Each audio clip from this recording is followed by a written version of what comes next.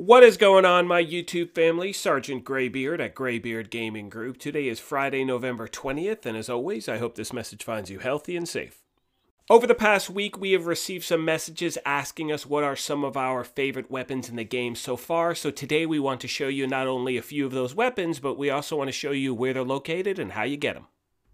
Now, if you happen to be new to our channel, first of all, welcome. Secondly, make sure you hit that subscribe button. We would love for you to be a part of our gaming family, and if you enjoyed this or found it helpful, take a quick second and hit that like button. It really does help us out. Finally, as most of you know, we have giveaways here, and our current one is for a $100 gift card to either the Xbox or PlayStation store, depending on which console you're running, and all you need to do to enter is subscribe to our channel here or follow us on Twitter. Either way is fine. We will be announcing the winner on December 10th of this year, and as I've said in every previous video, watching our content is not a requirement to win. Only watch the things here you may enjoy. That's why we give you the option of entering via Twitter. Having said that, let's get into today's video. So as we start off, I want to point out the fact that my character's power level when I picked up these weapons ranged between from 60 and 62. And the only reason I bring that up is for two of these weapons, you're going to face at least one NPC, so as long as you're around that power level, I didn't have an issue with taking these guys down, so you guys should be pretty good to go. Having said that, the first weapon we are showing you today is Fafnir's Fang. This thing is an absolute beast. Now, it is located in Norway. I don't recommend trying to get this thing right away. I went into England, powered up a little bit, and then came back to pick this up. You can see on the map we are just northeast of our settlement in Norway, and all you'll do is go to this location right here marked on the map. You'll find a cave there, you head in, you face the NPC, and once you defeat him, then you'll pick up the spear. So as I show you the location of the entrance to the cave, I'm going to cut away from the footage because I don't like giving away spoilers here. It's just a little bit of the story. However, a friendly reminder, my character was at power level 60, so as long as you're around that, you should be fine to take this guy out.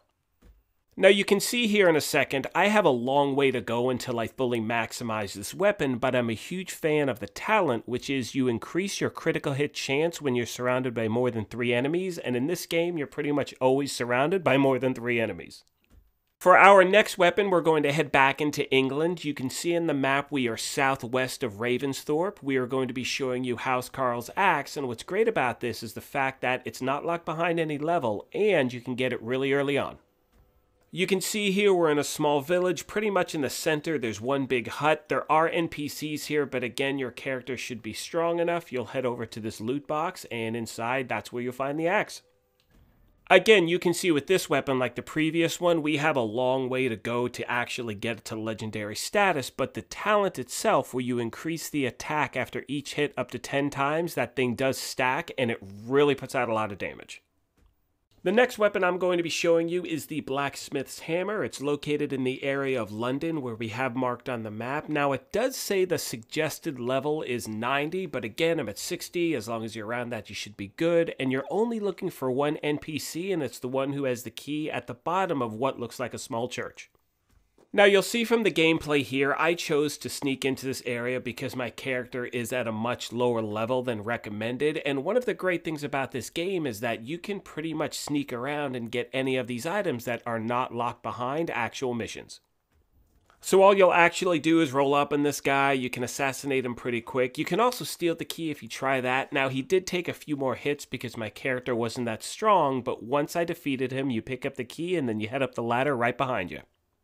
And again, this is how I just chose to play it. You can go in here, swords and axes blazing if you want, just take out everyone. But for me, like I said, I wanted to make sure I was able to get through it. Anyway, climb up the ladder, you take out that little piece of hidden floor, climb up the wall, and then you will see the loot box right over here to the right. And this hammer, in my opinion, has one of the best talents that we've found in the game so far. And look, there's a lot of stuff we haven't discovered yet or we haven't put out as yet, and we'll bring it all to you. But here you can see heavy critical hits knocks enemies on the ground, and then you're just pummeling them like it's fish in a barrel. It's awesome. The next weapon we're going to be showing you, my friends, is Lagatha's axe. It is in the most northern part of the map of England, and I know it's a bit of a hike out there, but the best thing is that I made it from the middle of the map all the way up there and didn't have to face one NPC. And like I said a minute ago, I really like the fact that a lot of these powerful weapons are not locked behind story missions because that gives you the ability to pick them up early in the game and strengthen them as you move along. So as you roll up to the spot, you're going to notice an area that's blocked off by some rubble. All you'll do is turn around, jump into the pond, swim underwater to this little hut, and in there you'll find some fire barrels which you can use to blow up the wall. One friendly reminder is that you can jump through the windows while you're holding these barrels. Do not try to throw it through the window. I can tell you by experience, it's just going to hit something, it's going to explode, you'll light yourself on fire, and that sucks. Anyway, at that point, you just go through the door, you're going to see the loot chest right when you walk in, and this is another one of those weapons that a lot of people like using because the thing just puts out a ton of damage. And like I said earlier, one of the reasons why I recommend picking up this weapon early is you can start to really stack this thing as you build your character, and once this thing is at legendary status, it's an absolute monster. And I just realized, I think I said this earlier as well, it's not legendary quality, it's mythical quality, but you guys know what I mean. Once these things are fully maxed out, they are absolutely awesome. As we wrap this up, keep in mind that there are some amazing weapons that are locked behind story missions as well. However, today we really wanted to highlight the ones that you could find in the open world and really pick them up anytime you want.